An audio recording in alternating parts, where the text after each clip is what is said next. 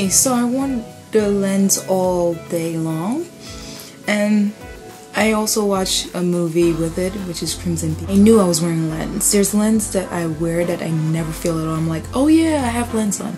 These, as soon as I put them on, I still feel them after, like, in 5 minutes. I still know I have lens on. It's a bit drying. Not too drying that you have to use, like, drops all the time, but just harder than circle lens that I'm used to. I think it makes the rest of my eyes yellow because it's like, you see how the rest of my, because maybe my eyes is like bothered by them, like it doesn't like these lenses at all. These lenses, I guess it's good for like makeup pictures or something like that, but for every day or walking out or, you know, going like hours throughout the day, I don't recommend them that much. For walking around, I guess if you could take it, but I think it's a bit irritating. When I get yellow eyes, that means my eye is kind of bothered by what's going on and it doesn't like what's going on.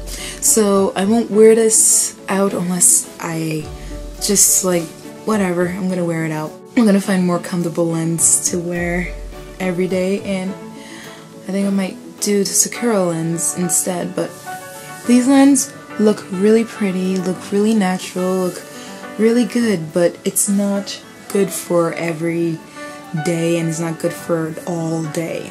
5 hours the most. Even though I went to the movies with it, it didn't blur or anything, I just know it's there. It just feels heavy on my eyes. I'm not used to that with contact lens, unless it's like a night thing, like a night party thing. All day long lens, I don't trust it. I don't like the way how it turned my eyes yellow and how I could feel all the time, how it feels like hard lens, not soft. So I give it like a 2 out of 5.